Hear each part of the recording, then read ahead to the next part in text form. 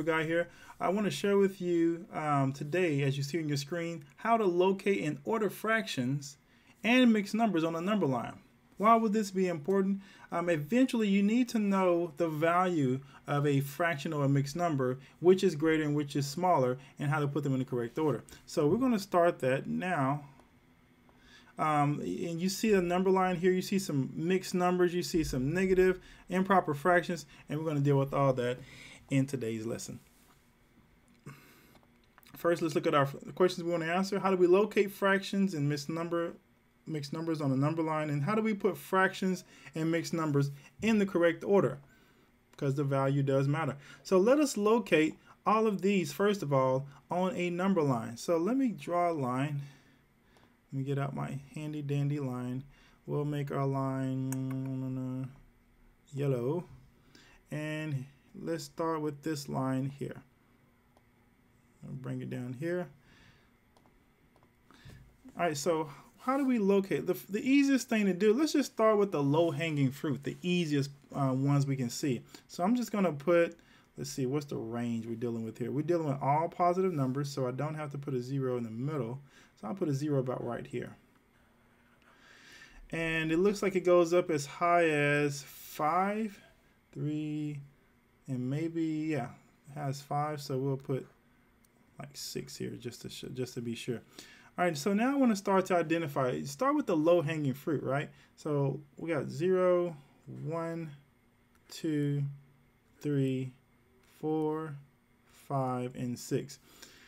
1, 2, 3, 4, 5. So this should be pretty easy, right? 5 is right there. Check, got that done. And 3, pretty easy. We're done with that.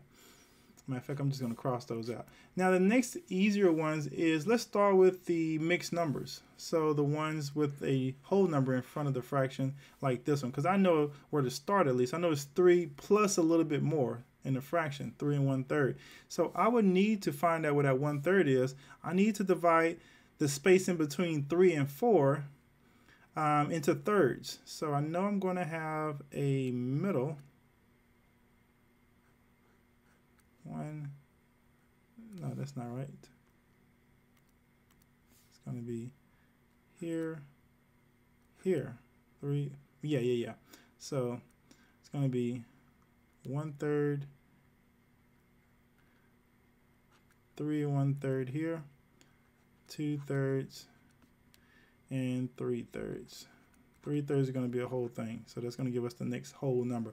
So here's the space that I'm looking for, and actually I should have drew it that way. No, I'll keep it this way. So we'll do 3 1/3 has to be here. Bam. Because it's 3 and a little bit more at the 1/3. It's not quite half, because that's 0.333 as a decimal, so it should be right there. All right, so we deal with that one. The next easiest one to deal with, so let me cross this out. Got that one, got that one. Actually, maybe not so much crossing now, because you might still want to look at that. But I did this one. The next easiest one are the proper fractions. So the proper fraction, if you remember, are which ones?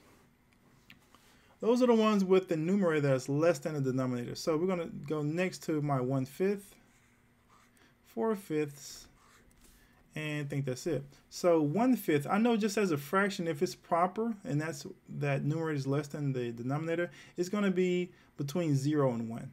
So we're taking some unit and dividing it into 5 pieces, and we're taking 1/5 of that piece. So we're going to take 0 to 1. See if I can get. That's pretty good. So I know that each one of these is 1/5, 2/5, 3/5, 4/5. And why don't I draw 5/5? Well, 5/5 means I just go to the next whole number. So 5/5 is 1. So we don't have to draw 5/5. So finding this 1/5 becomes easy if I divide the space in between 0 and 1 and just make it divide into fifths and just take the first fifth, 1/5. So that's that. And what about 4/5? 4/5 becomes easy too, because they were both divided into fifths, and it's right there. Now we're left with these guys here. And where is 8/3? So this is tough. We talked about drawing it as a model in circles, but now how do I figure out where it is? The easiest thing to do to locate this one is to convert it into a mixed number, which we talked about in the previous lesson. Please see that lesson if you're struggling with that idea. So 8 divided by 3 is what we're thinking about. So what is 8 divided by 3? Well, 3 goes into there twice, 6. 8 minus 6 is 2. So this is actually going to equal 2 from this top one and 2/3. 2 and 2/3. So I know it's going to be between 2 and a little bit something else. So I'm going to break this down into thirds. There is 2 and 1/3 and 2 and 2/3. And this is 2 and 2/3 is what I'm looking for. So I'm going right there for that one. 7/4. I'm tired of that color. Let's get a different color. 7/4. Let's convert that. 7 divided by 4 goes in there once. And we're left with 3. That's 1 3/4. So it's after 1. So let me make sure I write that 1 3/4. So between 1 and 2. So we're going to break this into fourths. Looks like I need 3 lines. 1, 2, 3. Because this would be 1/4, 2/4, and 3/4. That's a 4. Looks like a 9, but it's a 4. All right, so that's how we would do that one. So we want 1 3/4, and I'm going to draw my arrow right there. My last one is 9/2. Looks kind of messy, but hopefully you're following along. So 9/2, let's use this space right here. 9 divided by 2 is the same thing as 2 goes into 9 4 times. That gives me 8, and I only have a remainder of 1. So that's 4 1/2. 4 1/2. So I'm going to break between 4 and 5 into halves, and that's pretty easy. It's right there. So there's my 1/2 marker, because this is a half mark. And that's how you would put those in order. So let us locate them. Well, we hadn't put it in order, but now we can see the order if you just go from left to right. It starts here, 1, 2, 3, and so on. You can just number these as you go across, and you have your order. Did I miss anything? 7 4 9. Nope. Looks like I got them all, like Pokemon. All right. Let's practice this one. So I would love for you to pause it here and you try to work this one yourself. The easiest thing to do is make sure you get the whole range, right? So we want to go from at least 0 because we don't have any negative numbers, and all the way up to at least 4. And what is this going to be? Yeah, 4 and 1/5, so at least 5 or 6, so we get everything covered. So start there, please. I'm going to go ahead and start mine. And I'm going to make this pretty wide so the numbers don't cram together. I'm starting with 0 over here because I noticed I don't have any. I will go to 5. So that leaves me with 3 in the middle. 1, 2, 4. Yeah. 1, 2, 3, 4. 1. Trying to spread this out as much as I can. 2, 3, 4. All right, that's going to have to work. So let's start with our low-hanging fruit. The easiest ones is this mixed number because it already told us a 4 right here. Now we just need to know it's a little bit more than 4. We divide this into fifths, which means we're going to have 4 lines. 1, 2, 3, 4. So it would be like 1, 2, 3, 4. 1, 2, 3, 4, 5. Yeah, that'll work. It doesn't look too pretty to me, so I'm going to try that again.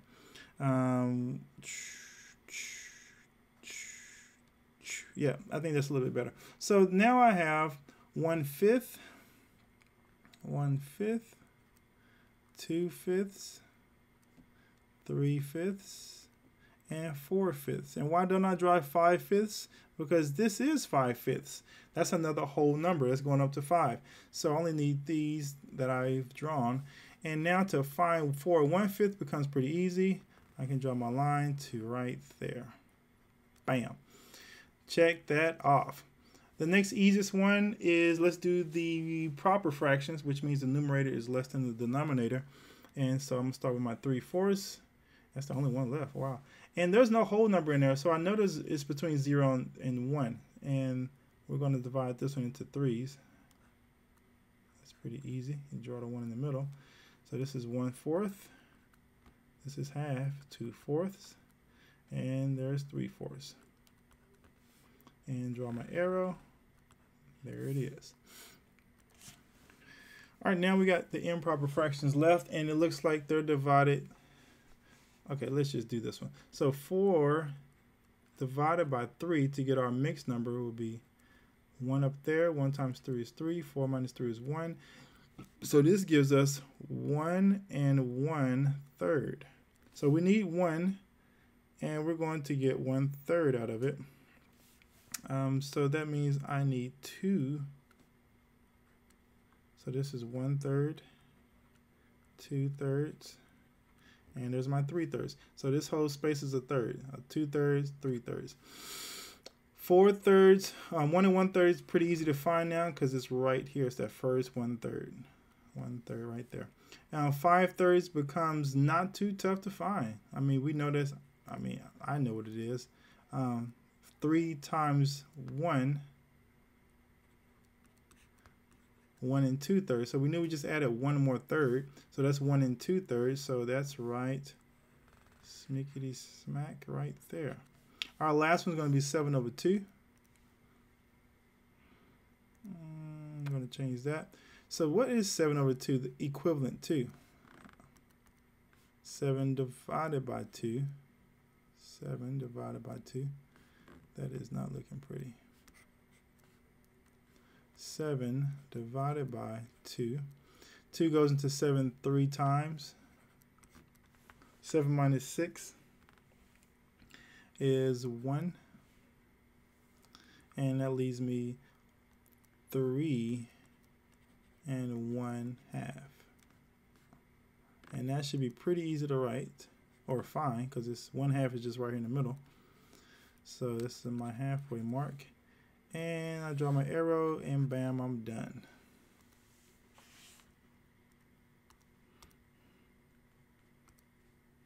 All right, so this next one, as you just saw, is going to include some other integers that are less than 0. So we got to be careful of this one because negative numbers tend to confuse some students because it works under opposite rules. And what I mean by that is you would think as a number gets bigger, the value gets bigger. But for negative values, it's the opposite.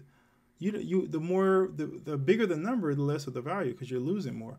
So let's look at the range here. We're going from negative 1/4 to negative 5/3. So let's start at a negative 3. Start at negative 3, and we'll go all the way up to 2. So that's pretty good range there. So that means 0 should be somewhere over here. Here's 1. Here's negative 1. Here's negative 2. Hey, that's pretty good. Okay, it's not perfect, but you get the idea. Start with low-hanging fruit. Let's get the easy stuff out the way. 1 and 1/3. It's probably the easiest one. 1 and 1/3. So here's my 1, and we know it's going to be a little bit more than that. So I'll break this into thirds. See, 1, 2, 3 thirds. So this is my first 1/3, and there it is. Bam. The next is 1/4. And it's a proper fraction. 1 divided by 4 is 0.25. But if you don't know that, you will break this into, let me erase this for a second. No. I'll just use a different color. So I'm going to break this into fourths, but using a different color. So I need 3 lines. Ooh, you know what? Forget that. I don't want to confuse you. So I'm just going to draw a new line and make sure you understand where this is going to be, because we really got to focus in on this one. So 1/4 is between 0 and 1. And we know we're going to break it into fours. I need 3 lines. That is not good. Bam, bam, bam. There we go. So this is 1/4, 2/4, and 3/4. So if I had the space down here between oh, I needed to use this one. What am I doing? But anyhow, this makes it even more clear. So it'd be right there. So I could have used this space here. Let's go ahead and do that since I didn't think about that. So it's right there. It's also right here. This first 1/4. Check, check, and negative 1/4. Negative 1/4. Let's divide behind. Now I get my positives out the way. 5 over 2. 5 divided by 2. That's 4. Leaves me with 1. So this as a mixed number would be 2. This is equal to 2 and 1/2. So 2, I didn't draw enough space. I thought I did. So 2 and 1/2 is going to be, let's say there was a 3 right here. We'll make that a half. So that'll be my 2 on half right there. Bam. Let's do our negatives. Negative 1/4. So it's between 0 and negative 1.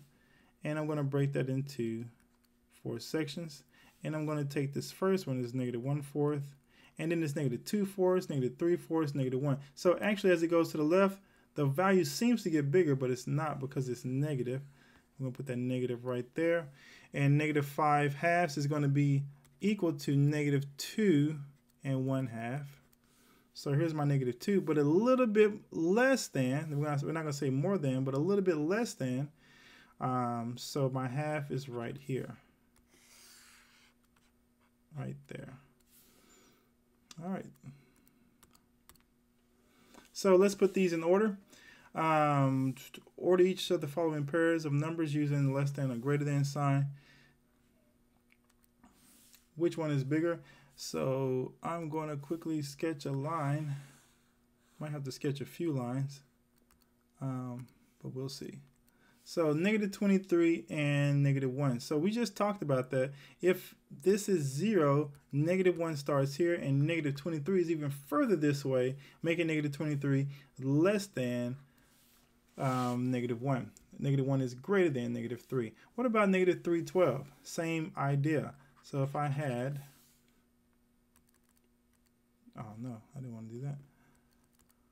So if I had, instead of these numbers, I used negative 3/12 and negative 3.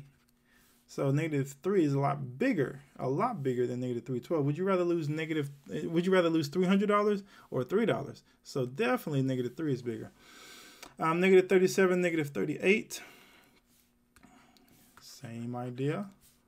And this is just, I just want to draw home that these negatives don't work the same way as the positives. So negative 37, let's say it'd be right here, negative 37 and negative 38. Obviously this is bigger because we increased to the right. So this, I almost did it wrong. This one must be bigger. Negative 37 is greater. Negative 2 is going to be greater than negative 16. Negative 2 will be here, and negative 16 will be somewhere right here. So it's closer to 0, closer to the positive end. And did we accomplish our goal? Yes, we did. What was our goal? Let's go back to it. How do we locate fractions and mixed numbers on a number line? We talked about how to locate them on a number line if you put them in the right order. Sometimes if it's an improper fraction, you need to turn it to the mixed number to see it better. And how do we put fractions and mixed numbers in the correct order? Using that number line, once we plotted them, we saw what order they were in, so that helped out tremendously. My name is Brandon Clayton, the Algebra Guy, and thank you for tuning in, and I will see you next lesson.